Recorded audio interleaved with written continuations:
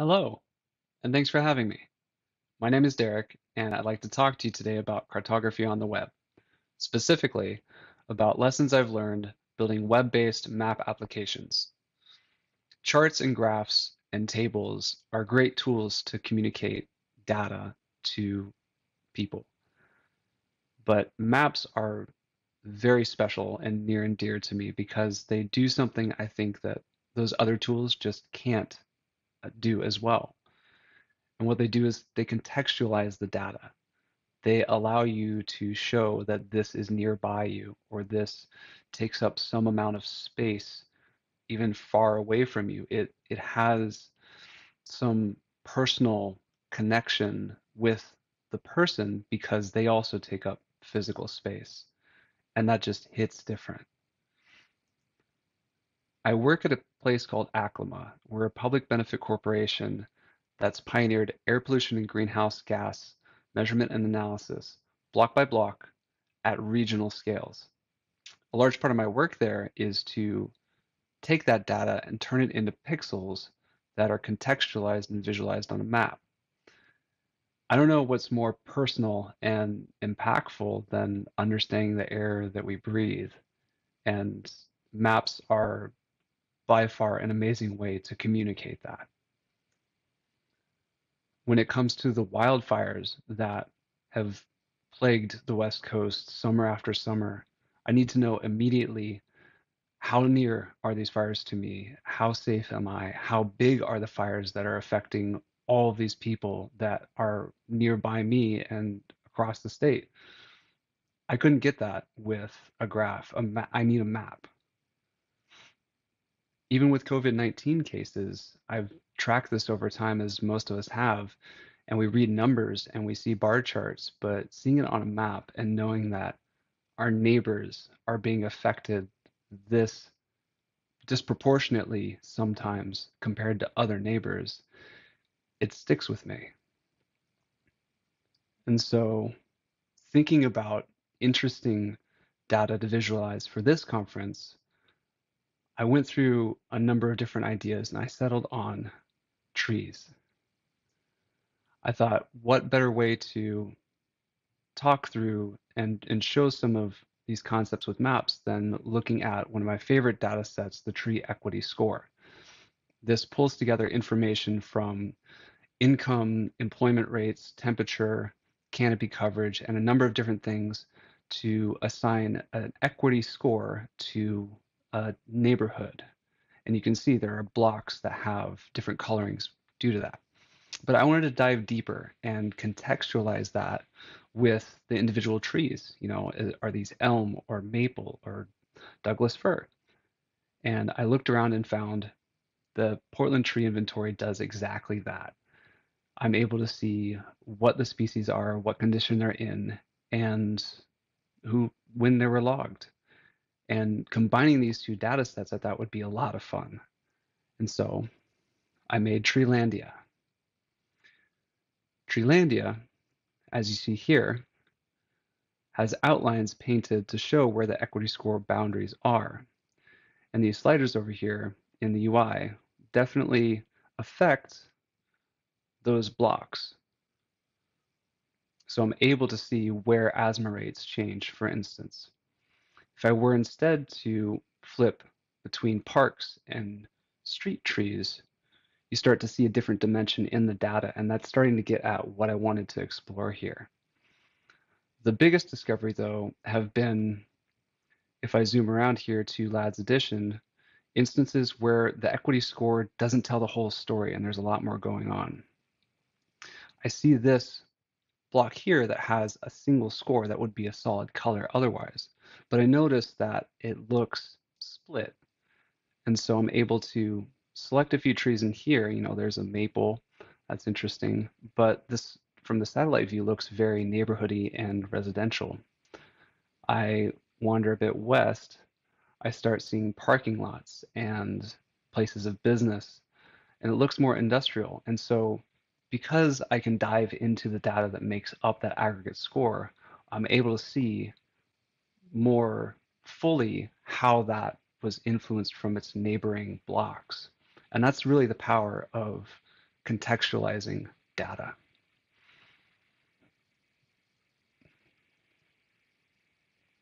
So how do we build these kinds of applications? There are a lot of things that go into them, but broadly speaking, we have to understand how browsers work with maps and how these libraries operate. We need to find some interesting data and prepare it for the map to consume. And once it's in there, we need to think about how the user would interact with those map layers, whether it's clicking and hovering and so on. And once we have that understood, we have to think about how that connects to the larger application containing the map. So to start, you need to understand some of the concepts, and start here is a very big word because there's a lot of places to start. All of these serve a lot of different needs. They're wonderful tools, and I highly recommend looking into each and every one of them.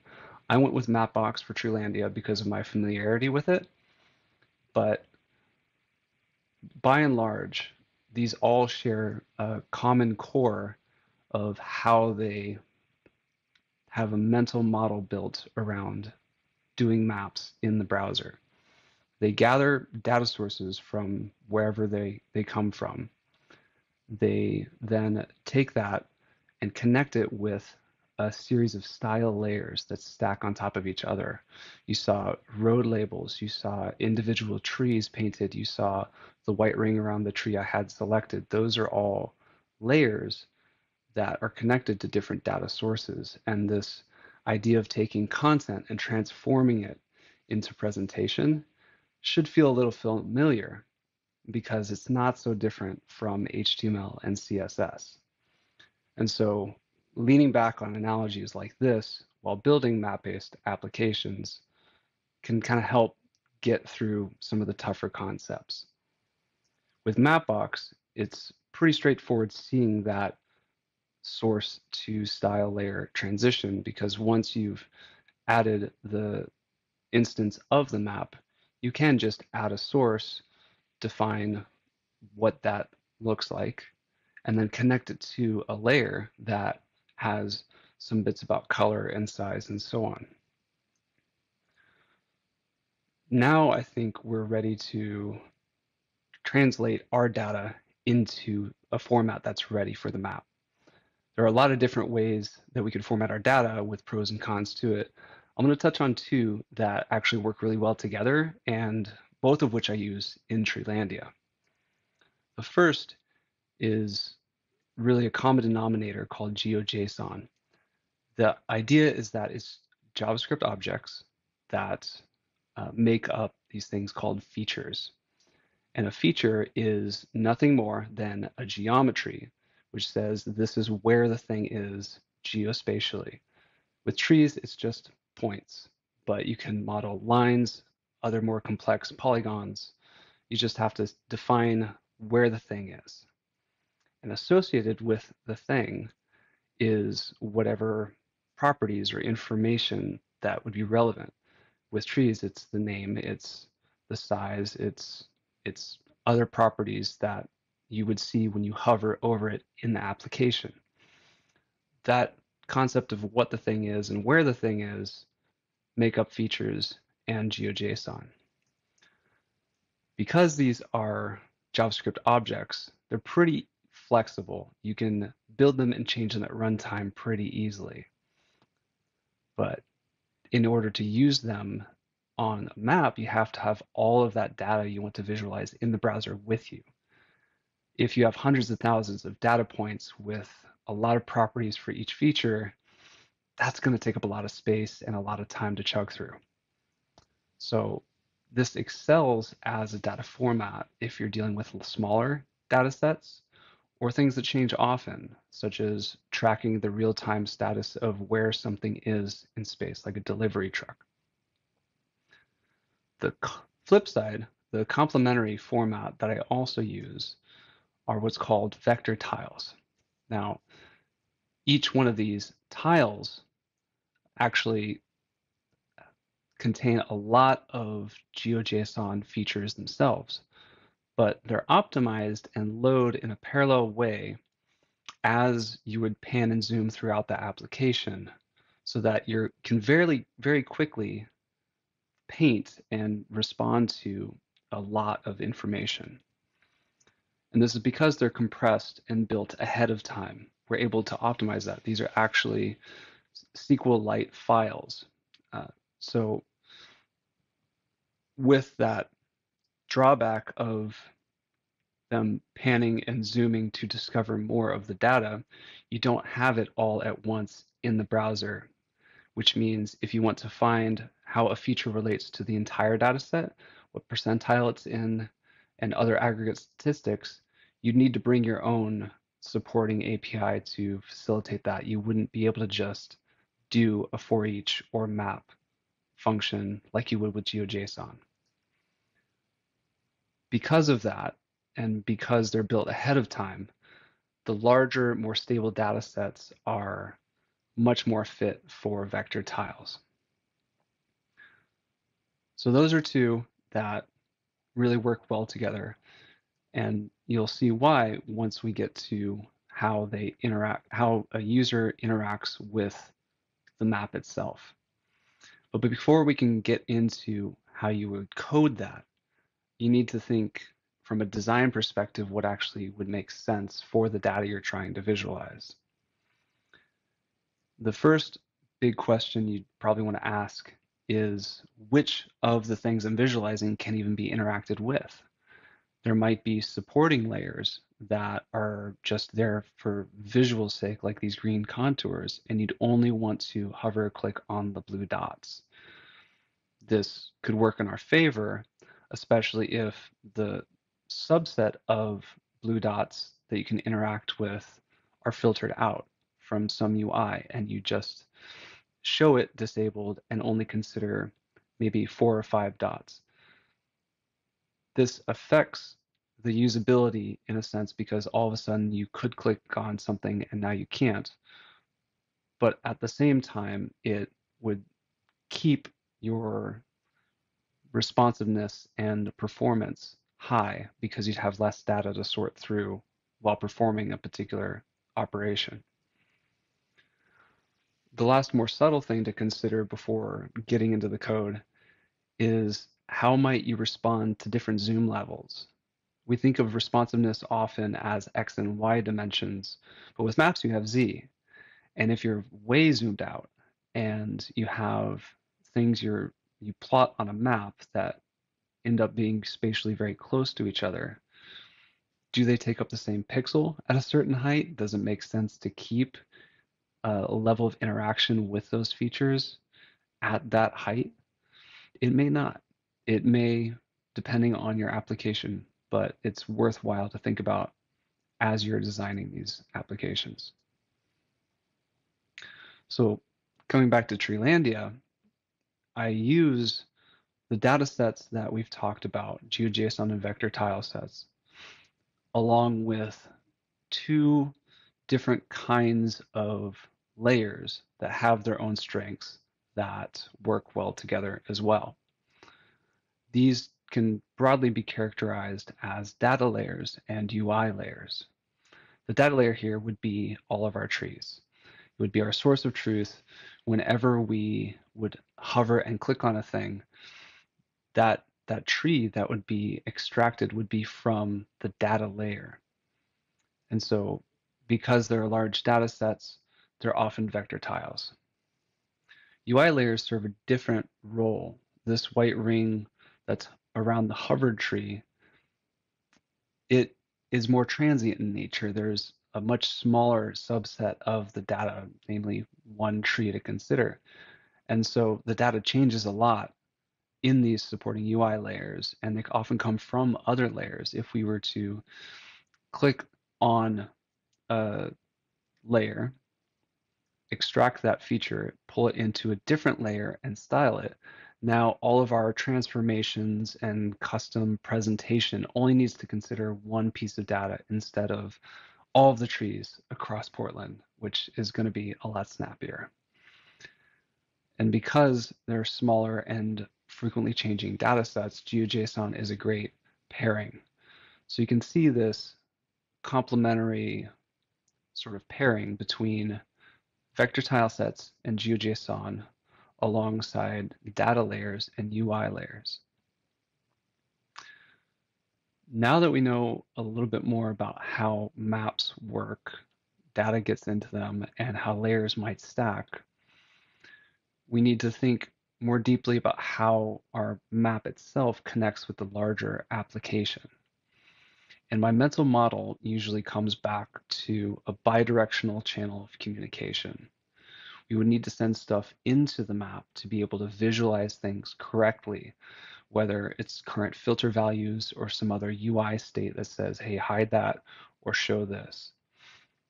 And as the map's operating, we also need to get stuff back out of it, whether it's the specific features in the map so that we can do something and display it elsewhere, extract statistics, or it's events that say, hey, I'm done loading, I had a network error, I'm still loading.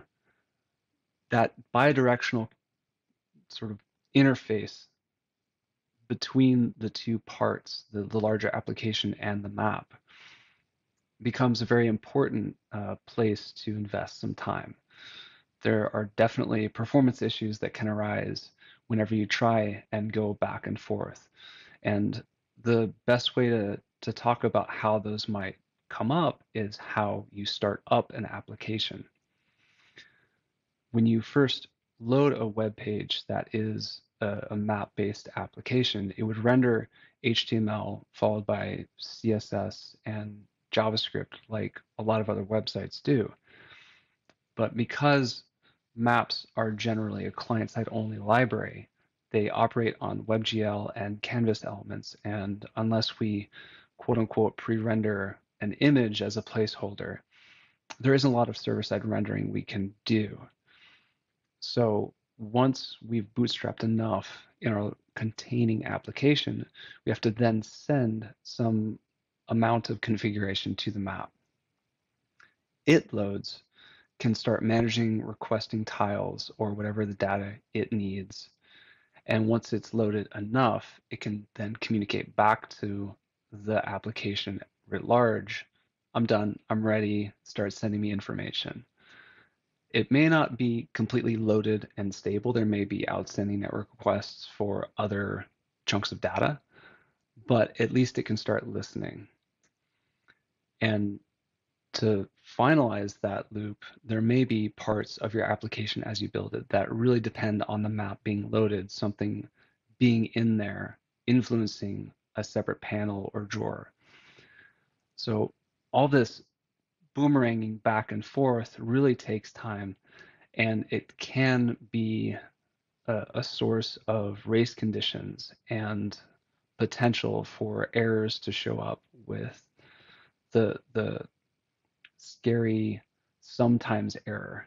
I always want a bug to happen all the time if there's a bug, but if there are race conditions where the application sends a lot of events at once to the map is kind of a black box and it operates on each thing it receives for some amount of time. And so events can queue up in different orders than when they were sent, causing something to show in the map that maybe should be hidden according to the application. It may be also the case that the application really wants to get going and it starts sending stuff before the map's even loaded and ready to listen to what the application has to say. Because of those two big pit holes that might arise, in Treelandia, I take a promise-based approach with managing that interface. I would start the map like I did in the example back there, and I would collect this set of boundary functions that maybe would update my filters or extract the current click tree and provide a bridge into the actual map API calls. And all of that would be hidden behind something that knows to wait until the map is loaded. If it was loaded, then go ahead and do it. But if it's not, I'm able to continually check until it is loaded. This is a technique that doesn't really depend on an event to be fired from the map side. It allows you to poll continuously as you're waiting for the maps to load and then complete and send the information along. All of that leads to a more stable interface between the filters that I have, the selected tree that I have, and loading it up and properly painting trees where they should be on the map, which I will show you now. If I were to click here and see here's a maple, and maybe remove some of the park trees, as you see, I can refresh the page, and you'll notice that the selected tree that I have is still there. It paints immediately because I'm storing this stuff to local storage. I really want to paint that white ring for where it is on the map as soon as I can to match the panel, but I need to wait, as we've discussed, until the map's loaded and can receive the event. The filters as well use that same promise-based API where all of these drags back and forth could fire events that somehow take more or less time in the map and end up out of order displaying different values. The promise-based approach ensures that that doesn't happen. All of that to say, this is really well suited for tile set data because trees don't move around a lot. Trees and the tree equity score and the Portland inventory tree inventory don't change their data sets very often. And so I can lean on some of these techniques because of the nature of my data in particular ways. If you were doing something with real-time transit lines and tracking those, your loading and connecting would look similar in some respects. You would have to wait for the map to load, but it'd be very different with connecting to your external APIs. So some key takeaways from all of this. We have layers, both data and UI. We have data sources, both vector tiles and GeoJSON, and more of each. Pairing the right combination of data formats with the right configuration and stacking of layers is core to a lot of map design and implementation. Preserving that boundary between the larger application that you have and the map that you are interacting with, as we saw with the promise-based approach, will definitely allow you to build features on either side with a lot more safety and a lot more speed. And understanding the nature of your data, its shape, its form, its context, and how frequently it changes is absolutely crucial to knowing how best to contextualize that data in maps.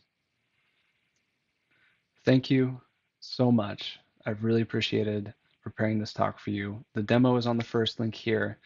The source for it is on the second link. Please experiment, fork, create issues, play around with it, and the two data sources are also there as well. And if you're interested in anything that I've talked about, or in air pollution and air quality, or in a mission-focused organization, Aclima is hiring. We have a number of engineering positions available, and you can always apply for future opportunities. Thank you. All right, and thank you, Derek. And also thank you for linking your slides in your AMA on the Cascadia Discord. So, the first thing, I've done some mapping stuff. And the first thing I would like to know is where can I find some good data sets to build some of these larger maps off of? Definitely, yeah. I mean, data is core to what the application would be. There are plenty of places online with public data sets. There's a subreddit on reddit.com. It's datasets. People trade stuff there all the time. ArcGIS is a big name in the geospatial community, and they have an open data hub. A surprising one to me that is not so surprising once you think about it is our city and state government sites. There's a lot of work they do out in the open, whether it's counting things, registering things, auditing things. And so a lot of city and state government .gov websites have data sets you can download and play around with. That's where I found the tree inventory. You tried any federal data sets like the ones from the US Geological Survey? I haven't, but it would be great to combine that with other contextual data sets to see if there's interesting stuff that forms connections there for sure. Okay, and do you have, with our minute left, do you have a helpful technique to debug issues in maps? Totally. Uh, One thing that's gotten me is layers being out of order. Sometimes things are working, it's just they're hidden underneath something that isn't transparent. So checking that is definitely something I reach for. And also just making sure that things are in the right place that you expect. Make sure latitude and longitude aren't flipped. That can be definitely a source of issues. And one of my favorite bugs in mapping is Null Island off the coast of Africa at 00. If you can't find what you're looking for on a map, maybe look off the coast of Africa and you'll find it. It's like that one IP address that's out in the middle of a lake. Exactly, yeah. All right. Thank you very much, Derek. Really enjoyed your presentation. Thank you.